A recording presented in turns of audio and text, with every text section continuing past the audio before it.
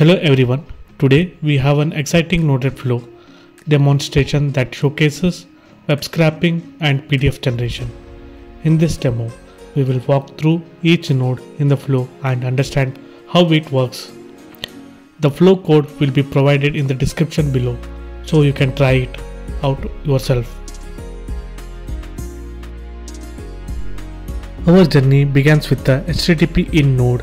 This node sets up a web endpoint at WebScrap with a GET method. This endpoint will trigger our flow, allowing us to fetch data from a specific URL. The HTTP request node is responsible for fetching the HTML content from a predefined URL. In this demo, we are scraping new article from InShort's website.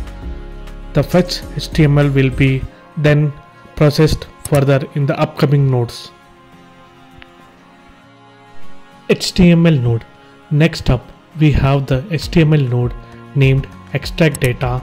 This node extracts text content from HTML using a specified HTML tag. In this case, div. The extracted data will be the foundation for our PDF generation.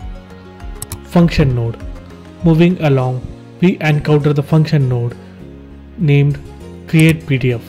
This node contains a JavaScript function that processes the extracted data and generates a PDF definition. Let's dive into the code within the function. This JavaScript function named generatePDF processes the data by filtering out array items with less than 10 words and create a PDF definition. The PDF definition is then sent to the PDFmake node for further processing. The generated PDF will include array items that meet the word count criteria, separated by new lines.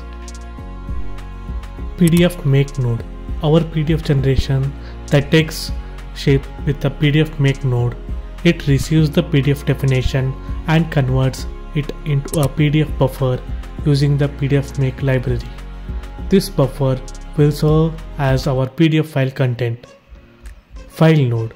The file node comes into a play as the PDF content is written to the file. In this demo, the generated PDF will be saved in this folder structure.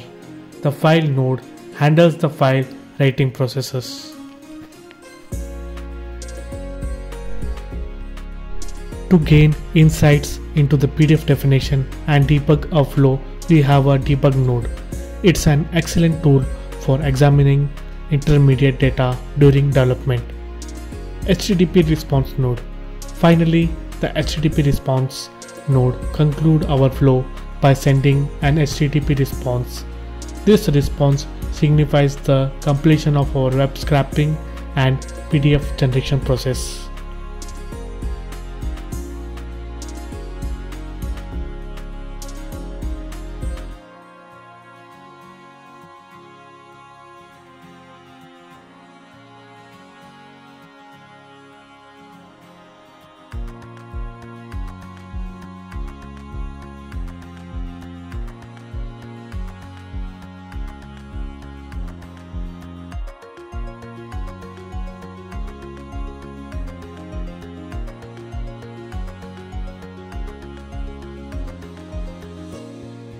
The conclusion. That's wrap up our Node-RED flow demonstration. You can find the complete flow code in the description below to explore and experiment with web scraping and PDF generation in your own Node-RED projects. If you have any questions or ideas for future demos, feel free to leave them in the comments. Happy coding!